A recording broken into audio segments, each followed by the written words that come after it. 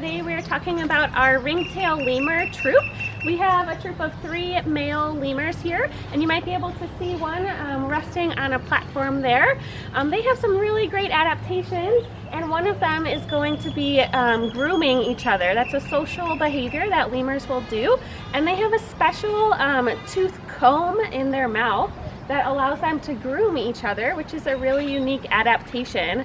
These guys are only found on the island of Madagascar, which is off the coast of Africa, and they're really important for their habitat as seed dispersers. These guys are what's called frugivores, which means that they mostly eat fruit, and when they're finished eating that fruit, they disperse their seeds, letting new plants grow. Now, although we're closed, you guys can still check in on our ringtail lemur troop through our zoo webcams at reidparkzoo.org, and it might be tough to spot them because they are very fast leapers, but I think you guys can do it and see if you can spot all 3.